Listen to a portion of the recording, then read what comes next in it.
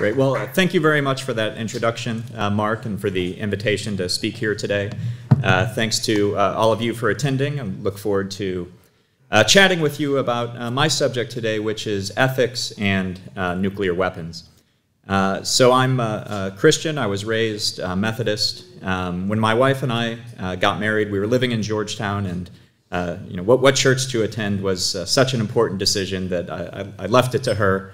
She's the boss in the family, and looked around, and she really liked Christ Church in Georgetown. So we're members there. Both of my children were baptized there, and we enjoy the community.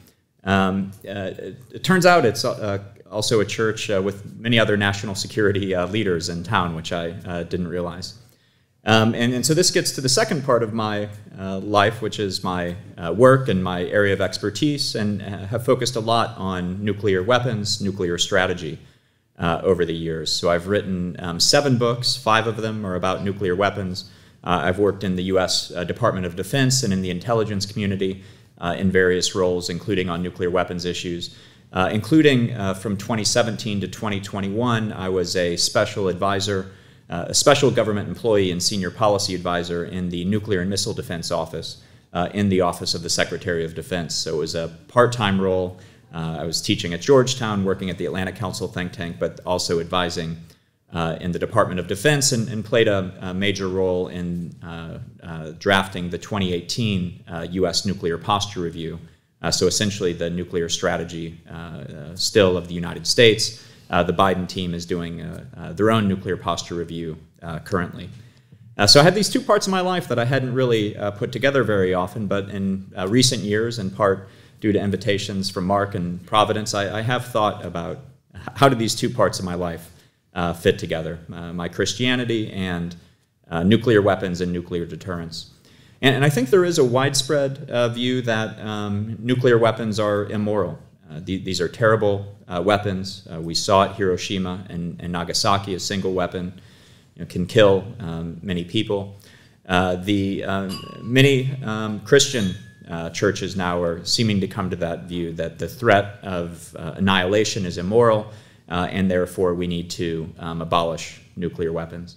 But I guess I see it differently, and in fact, the way I see it, I think U.S. nuclear weapons have been one of the major forces for good in the world over the past 70 years. And I said U.S. nuclear weapons specifically because I don't think Russian, Chinese, North Korean nuclear weapons play the same role, but I do think that U.S. nuclear weapons are special.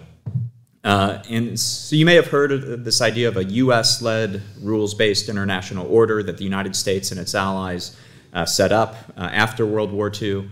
During the Trump years, it was one of the criticisms Biden and others made is that Trump is going back on this rules-based order, and it's brought about peace and prosperity and freedom. And I do think this U.S.-led rules-based order is special, and I think that U.S. nuclear weapons are really a central pillar to this order, and that without U.S. nuclear weapons, I'm not sure we could have had the peace, prosperity, and freedom we've had over the past 70 years. So why do I say that? Well, I think U.S. nuclear weapons are special for a couple of reasons. One, U.S. nuclear strategy is different from the nuclear strategies of every other country on Earth because the United States doesn't use its nuclear weapons just to defend itself. That's what Russia, India, China do. But the United States uses nuclear weapons to defend the entire free world. The United States extends its nuclear umbrella over 30 formal treaty allies. So the 29 other members of NATO, Japan, South Korea, Australia, arguably other countries rely on U.S. nuclear weapons for their security. And we've essentially made a deal with them. We've said, don't build your own nuclear weapons. We think it would be dangerous if all 30 of you all possessed nuclear weapons. Rather, don't build nuclear weapons, and you can rely on U.S. nuclear weapons for your security. And so I think through extended deterrence, the United States has played a great role in actually preventing the spread of nuclear weapons to other countries. I think without this policy of extended deterrence, it's very likely that Japan, South Korea, Taiwan, Germany, Poland, perhaps other countries would have nuclear weapons today. In addition, U.S. nuclear weapons and extended deterrence contributed to peace and stability, especially in Europe and Asia, where we have those extended nuclear deterrence guarantees. If you look back through history, Europe was the site of major warfare since the beginning of recorded human history up until 1945. And then since 1945, no major power wars in Europe, no major power wars in Asia. And I think it was that U.S. nuclear umbrella that extended deterrence that deterred Russia, deterred China, deterred North Korea, and contributed to peace. Because of that, the peace provided by U.S. nuclear weapons, Europe and East Asia became some of the most prosperous and free parts of the world. We often forget this, but before 1945, there were only a handful of democracies in Europe. Today, 30 or so democracies in Europe. Before 1945, 0 democracies in Asia. Now Japan, South Korea, Taiwan, other countries defended by U.S. nuclear weapons evolved and developed these free institutions. So I think essentially U.S. nuclear weapons served as this fence that allowed these gardens of peace, prosperity, and freedom to flourish. The other thing that's unique about U.S. nuclear weapons is counterforce targeting. Often when people think about nuclear deterrence, often the way it's taught in universities is essentially this idea that the United States has a lot of nuclear weapons. We threaten to slaughter a bunch of people in Moscow and Beijing. They have a lot of nuclear weapons. They threaten to slaughter a lot of people in Washington, Los Angeles, Paris, and London, and everyone's deterred, and that's how nuclear deterrence works. But that's actually not how U.S. nuclear strategy works, and hasn't been for a long time. Instead, the United States practices so-called counterforce nuclear targeting, which means that the United States does not purposely target innocent civilians. Rather, U.S. Nuclear targeting practices are consistent with international law and consistent with just war theory. So the United States only targets legitimate military targets, even with its nuclear weapons. So we don't purposely try to slaughter a lot of people in Moscow and Beijing. Instead, we target missile silos, air bases, naval bases, command and control sites, leadership sites. Now, some of these are located in cities, and we are talking about nuclear attacks, so there would be a lot of death and destruction. I'm not downplaying that. But I think there is an ethical and a practical distinction between purposely trying to slaughter innocent civilians and trying to target only legitimate military targets. And indeed, that's one of the principles that just war theory is based on. And the United States is explicit about this. You can look to the 2013 nuclear employment guidance that President Obama gave to the Department of Defense, saying that we practice counterforce targeting in part for these ethical and legal reasons. Now, when you're doing a counterforce targeting, that requires a larger force.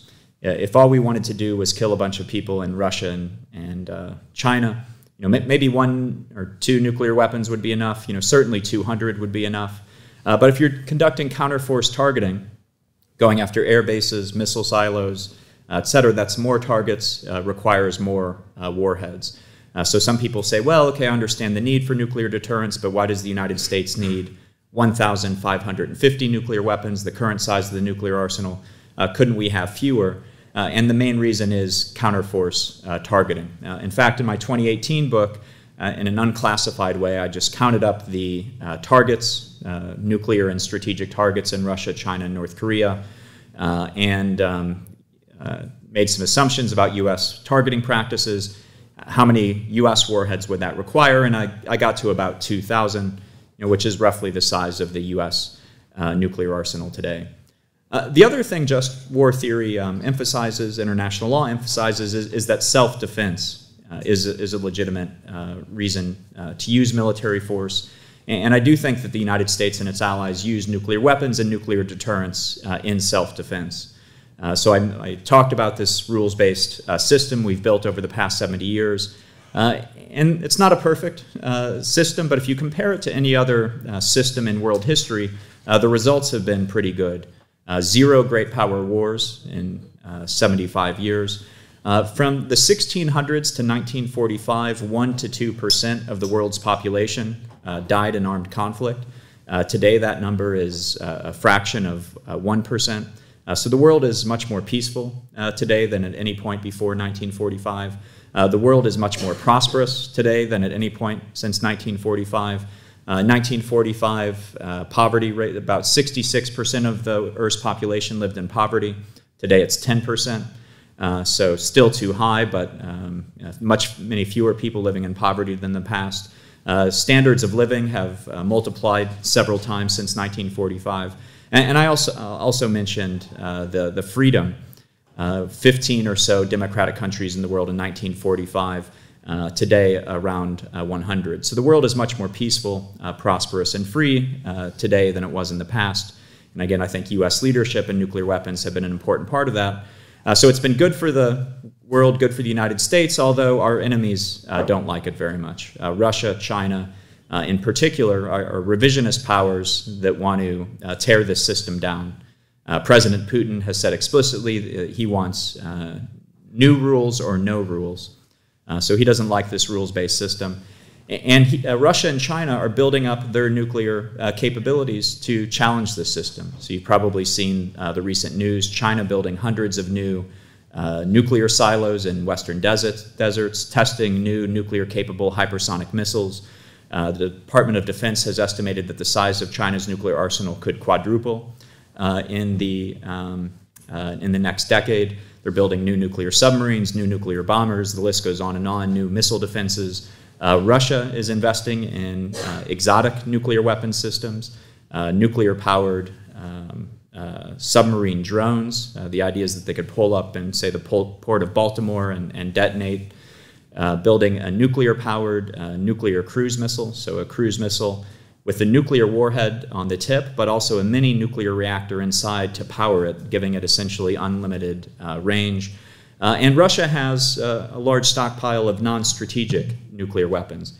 Basically, any weapon system you can imagine, Russia has put a nuclear warhead on it. So they have nuclear torpedoes, nuclear depth charges, nuclear naval mines, nuclear landmines, nuclear surface-to-surface missiles, nuclear surface-to-air missiles to shoot airplanes out of the sky, nuclear-tipped missile defenses to shoot missiles out of the sky.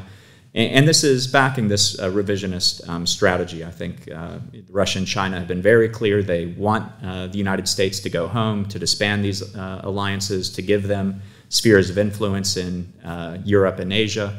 And so given that threat, I think it makes sense that the United States and its allies in the free world have a strong nuclear deterrent for self-defense consistent with just war theory. If we don't have a strong deterrent, then Russia and China will use these nuclear weapons as a backstop for aggression. And I do think that that's one of the main motivators of China's nuclear buildup, that they think that if they can deter the United States with nuclear weapons, it will give them a freer hand to engage in aggression against Taiwan and other neighbors.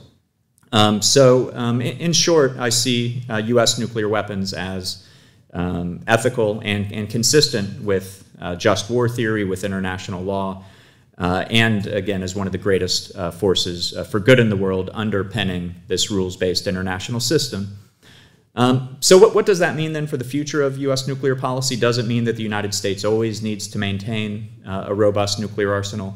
And I would say no, there are always choices. I think the United States could greatly reduce the size of its nuclear arsenal.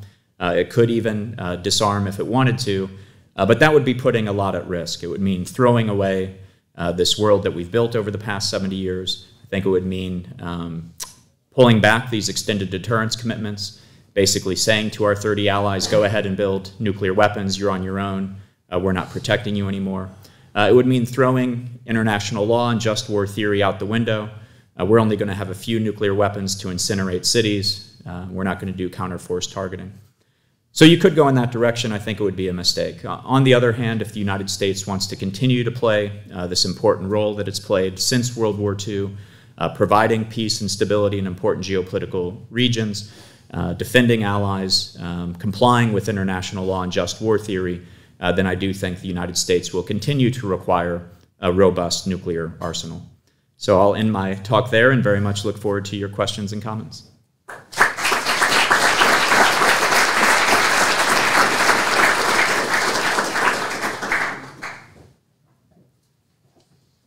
Yes, please.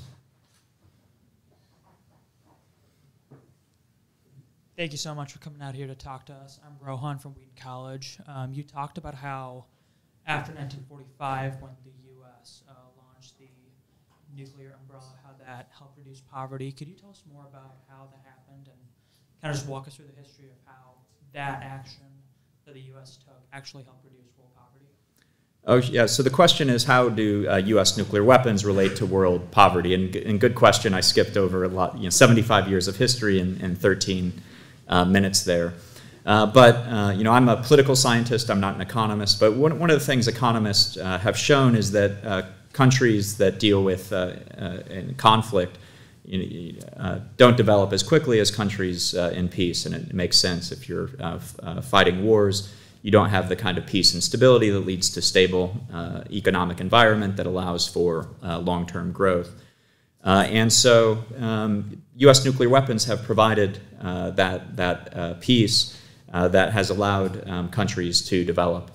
And so a good example of this, I think, is, and it's not just U.S. nuclear weapons, it's this broader rules-based order, but you can look at Eastern Europe and the growth after World War II, once they joined this Western alliance, were under the U.S. Nuclear umbrella, joined NATO, joined the EU, in remarkable economic development there.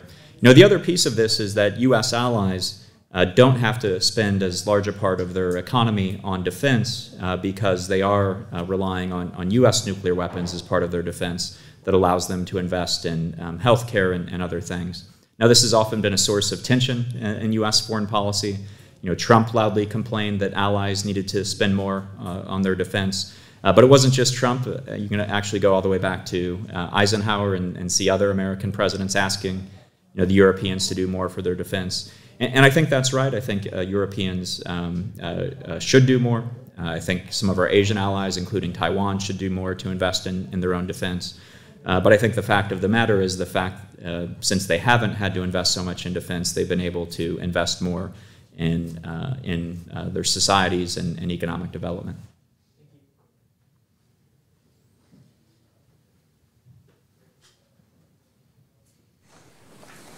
Hi, my name is Natalie. First of all, thanks for coming and speaking with us. But my first question is that some people argue that increased proliferation could be a positive thing based on theories of mutually assured destruction. Where do you think middle powers lie in extended U.S. nuclear deterrence? Yeah, it's a good question. So some of you may be familiar with this proliferation optimism debate that the question references. So there are some international relations scholars. Kenneth Waltz is a prominent international relations scholar who said actually the spread of nuclear weapons is a good thing because nuclear weapons deter war. And if every country had nuclear weapons, every country would be afraid of every other country and we'd have world peace. And in fact, one of the last articles that Waltz wrote, he's no longer with us, but before he passed away, he wrote an article in Foreign Affairs arguing that Iran should get nuclear weapons, and that would be a good thing. Iran would deter us, we'd deter Iran, Iran would deter Israel, Israel would deter Iran, and we'd have peace.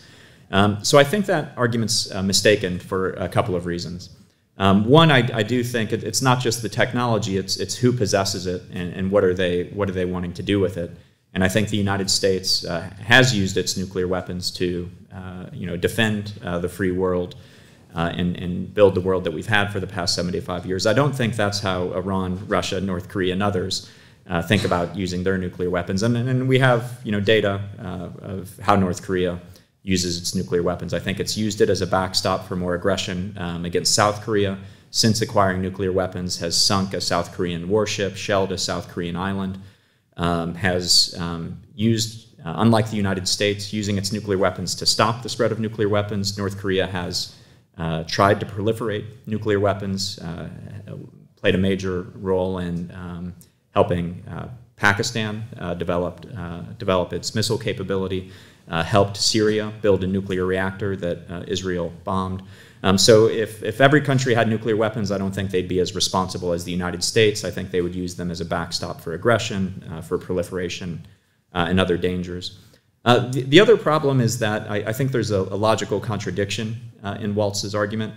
because I do think that there are risks with nuclear weapons. I mean, as long as nuclear weapons exist, there is a risk that they could be used. It's not, I don't think it's high, but it's not zero. And so, in fact, that's the only reason nuclear deterrence works. If our adversaries thought there was zero chance that the United States would ever use nuclear weapons, their deterrence wouldn't work. They'd say this is a bluff, but that means there is a risk these things could be used. So if you give every country nuclear weapons, those risks, I think, greatly increase. And so I think traditional U.S. nonproliferation policy, maintaining this capability for ourselves, but trying to prevent it both to friends and to enemies is the right approach. And then I guess just a brief follow-up. Given the buildup of Chinese military and nuclear capabilities, how likely do you think it would be that countries like Japan, who rely on the U.S. nuclear umbrella, might see their situation as more insecure and maybe would proliferate themselves? Yeah, it's a good question. So the United States has extended deterrence, tried to convince our adversaries not to build nuclear weapons, but we haven't been completely successful in that regard. Both Britain and France during the Cold War decided that they wanted to build independent nuclear arsenals. Israel, despite the Kennedy administration trying to persuade them not to build nuclear weapons, Israel decided to build its own nuclear arsenal. So far, the record has been better in Asia, but there is the possibility that Japan or South Korea, or maybe in the future other countries, could decide that they need their own nuclear weapons for their security. South Korea did have an illegal nuclear program in the 1970s. Taiwan had a program in the 1970s. The United States encouraged them to shut those programs down. We essentially said choose between the security guarantee from the United States or these nuclear facilities, and they chose the United States. Japan, South Korea, and Taiwan probably all have the industrial capacity necessary to build nuclear weapons on short order if they needed to, so the only question really is demand. Now, in my role as in Washington, I often have dialogues with experts and officials from other countries. So I've talked to South Korean and Japanese officials about this exact question. And what they say is, as long as the U.S. nuclear guarantee is good, that we won't build independent arsenals. But the pressure, especially in South Korea, is growing as North Korea builds up its forces. And in fact, some public opinion polls in South Korea today show that a majority of South Koreans support South Korea building its own nuclear arsenal. Now, like a lot of public opinion polls, it depends on how it's framed. If you add a clause in there that says, would you want to build nuclear weapons, even if you know China and the United States would be very upset, those numbers drop down. And you do have some prominent South Korean politicians also calling for South Korea to build its own nuclear arsenal. And so getting directly to your question, as the United States becomes more vulnerable to Chinese nuclear weapons, as they build up their forces, I do think that questions will be raised in Tokyo and Seoul. Our job of reassuring them is going to be harder. I think we can succeed, but we didn't always succeed during the Cold War. Again, Britain and France and Israel decided, no, we need our own nuclear weapons. So it's possible those countries could go down that path, but I think for now, it's still in the U.S. interest to extend deterrence and persuade them not to build independent arsenals.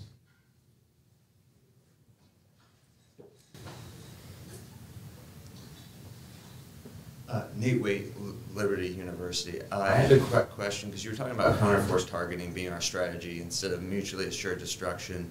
But with Hiroshima and Nagasaki, they also were military targets nominally, but the reason why Japan's will was broken to fight was because of intense devastation, I would argue. So how do you see that playing in with our strategy as compared to breaking the enemy's will to fight with Russia and China, because there will inevitably be a lot of civilian casualties?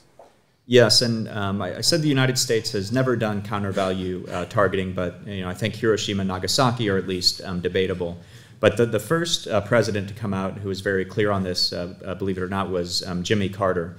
And his Secretary of Defense, Harold Brown, testified before Congress about counterforce targeting, the importance of counterforce targeting. He said, we've always considered it important to target the forces that could do damage to us and our allies. And that's been continued by every president since then. And so a couple of things I would say. One, we do counter-force targeting in part for ethical reasons, but there is an important strategic reason as well. The enemy gets a vote. We don't want a nuclear war, but if Russia, China, or North Korea decide to launch a nuclear attack this afternoon, the United States President Biden isn't going to say, okay, now we must sit back and accept our mutually assured destruction. No, we're going to try to do everything we can to defend ourselves, defend our allies. And so that's where counterforce targeting matters for strategic reasons. Every enemy nuclear weapon we can destroy on a missile base, air base, naval base over there is a nuclear weapon that's not landing on Paris or Washington or somewhere else. So that's the strategic logic behind counterforce targeting. In addition, the essence of deterrence is holding at risk that which your adversary values. In the West, in the United States, we value human life, and so in fact we refer to counter-value targeting and targeting against people as synonymous. Obviously that's what leaders would care about. Although when you think about our authoritarian rivals, that's probably not the case. In fact, Mao Zedong made some really blood-curdling statements during the Cold War. There was a meeting he had with Khrushchev where Khrushchev was warning Mao to be more cautious around the United States. It could lead to a nuclear conflict. And Mao said, well, that's okay. Even if there's a nuclear war that kills millions of Chinese, we'll just make more Chinese. And so, I think that's part of the strategic reason as well. The United States doesn't do counter-value targeting. We want to hold at risk what the enemy values, and for many dictators, what they value more than the lives of their people are their military forces, their own lives, their ability to command and control their military forces. And so that's part of the strategic logic as well. To the last point about collateral damage, I completely agree. If we're talking about a nuclear exchange, especially a large-scale nuclear exchange, even with counter-force targeting, there's going to be a lot of death and destruction. But again, a moral and practical distinction. I've done some of these nuclear exchange calculations. I have them in my 2018 book. But the differences are substantial and can be counted in tens of millions of human lives, depending on U.S. strategy. And so I think those tens of millions of lives matter, and the United States should try to limit damage from a nuclear war as part of its strategy. All the way in the back. Come forward if you can.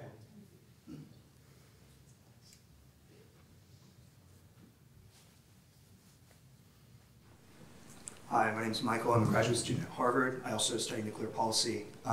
My question is that it seems, as Christians, we have a responsibility, of course, to maintain an effective nuclear deterrent.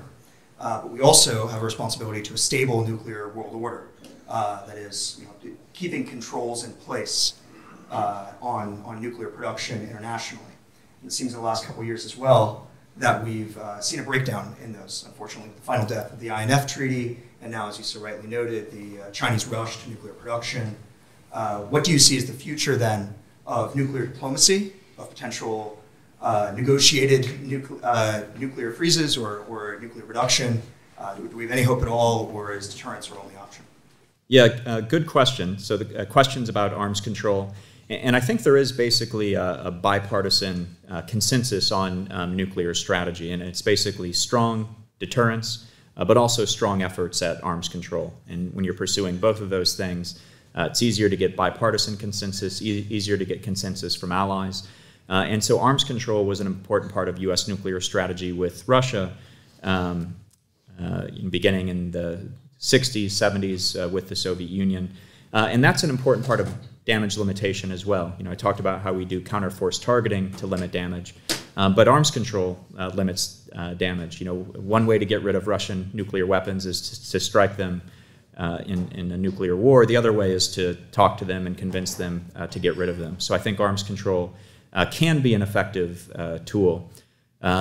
You need an adversary, though, that's willing to engage in arms control and willing to abide by the agreements. And so that's the problem we've had in recent years. So China has never engaged in arms control. Obama administration, the Trump administration tried to engage China. I suspect the Biden administration will as well. But in the Trump administration, China was unwilling to even come to the talks, and so that makes it difficult. Russia, we had arms control in the past, but President Putin in recent years has decided that that's no longer in his interest. He cheated on several arms control agreements. And so now the only remaining agreement is this New START treaty that limits both sides to 1,550 nuclear weapons. And there are real questions about the future of that treaty given the Russian and the Chinese buildups. So background for everybody who's not studying nuclear strategy at Harvard, but to get directly to your question, so I am worried about the future of arms control. I think it is a valuable tool. I think we should pursue it. But I think it's going to be difficult if China won't even discuss it. There are strategic stability dialogues now between the United States and Russia, but it's really hard for me to imagine an agreement in the coming years. And I think the only solution is a kind of asymmetric agreement. You know, we're most worried right now about some of the Russian non-strategic nuclear weapons, you know, that aren't covered. They claim to be worried about our missile defenses and other things. So there may be some kind of innovative trades there where we're putting limits on missile defenses in exchange for limits on their non-strategic nuclear weapons. Maybe some kind of asymmetric deal is also possible with China, but I think really hard to imagine a binding arms control agreement in the next several years. Thank you. Thank you. Colleen Quinn from Messiah University. So you talked about how American nuclear weapons have led to a rise in democracies across the globe. Yet we've seen many of these younger democracies kind of fall into states of turmoil and unrest. So I'm really curious how you justify more nuclear spending when we could be providing aid to sustain these democracies. So good question. The question of the price tag of nuclear weapons. And so this is another point. To quote Obama's Secretary of Defense Ash Carter, nuclear weapons don't cost that much. The United States spends about 5% of its defense budget on nuclear weapons. So is that too much or too little? You know, reasonable people can disagree. But every recent Secretary of Defense has said that nuclear weapons, nuclear deterrence, is the foremost priority of the U.S. Department of Defense. And so 5% of the defense budget for the top priority, to me, seems like a good value, actually. Providing, so the question was, should we be providing aid on democracy promotion instead? And the United States does have democracy promotion programs, going and training legislators in the developing world how the U.S. Congress works to help them develop a more robust democratic system, other efforts as well. So I don't think it's either or. I think it's can be both and.